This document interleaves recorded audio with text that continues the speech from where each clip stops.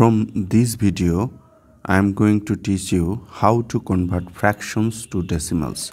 Look, these all are fractions and would like to convert this fraction to decimal. So let's start with the first fraction.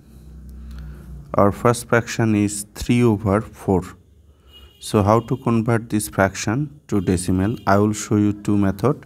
The first method is long division method. So we need to divide this numerator by this denominator. Look, 4 goes into 3 how many times? 0 times, because 3 is less than 4. Then 0 times 4, that gives us 0. So if you subtract, you will get 3. Look, you can rewrite any whole number as decimal taking 0 after it. You can take any number of 0 according to your need. So now bring down the first 0. So this decimal point will come to the quotient. So now you have 30, right? 4 goes into 30 how many times? 7. 7 times 4, 28. If you subtract, then you are getting 2. Now bring down the second 0. So 4 goes into 25 times. 5 times 4, 20. So your remainder is 0. So 3 over 4 is 0.75 as a decimal, right? So this is the first method. So what is the second method to convert 3 over 4 as decimal? So look, we need to convert this denominator to like 10 or 10 times 10, that is 100, or 10 times 10 times 10, that is 1000.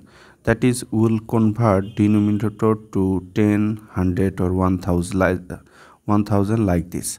We can easily convert this 3 over 4 by multiplying 25 to both 100, right? So we are getting a 75 100. Look, here we have two 0, so decimal point will look 120 here. So decimal point also will come here, right? So we can write 0.75. Here we have 20, so we'll move decimal point to the left 2 plus 0.75. So this is the second way, right?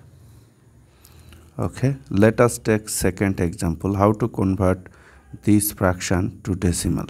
So let us apply our first method.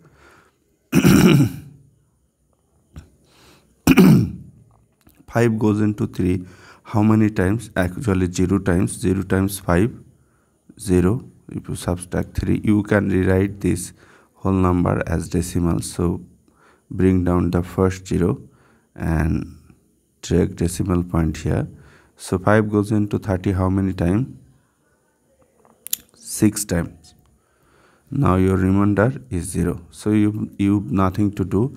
So 3 over 5 is like this, 0.6, right? This is easy. Now let me show you the second method, 3 over 5. So try to make this denominator to 10, 100, 100 or 1000, right?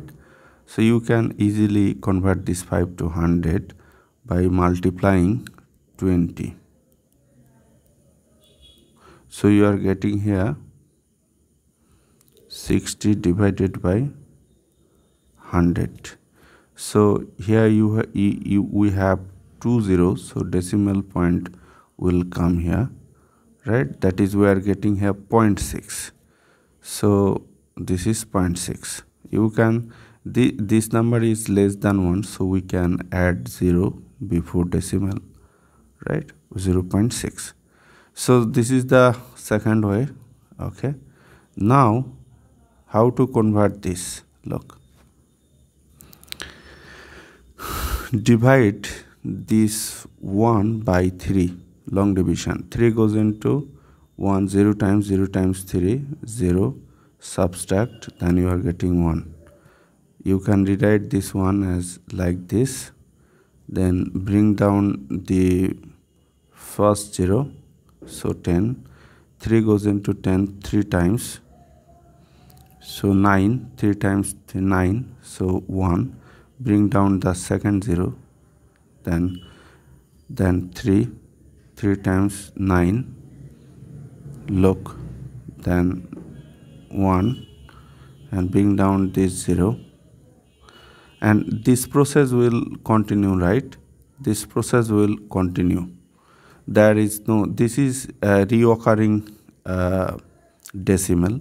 You can express this decimal like this, 0 point, and 3 is reoccurring, so you can use a bar, so 0.3 bar. 3 bar means this 3 will come, will never be end, right? So this is the way to convert a fraction to decimal.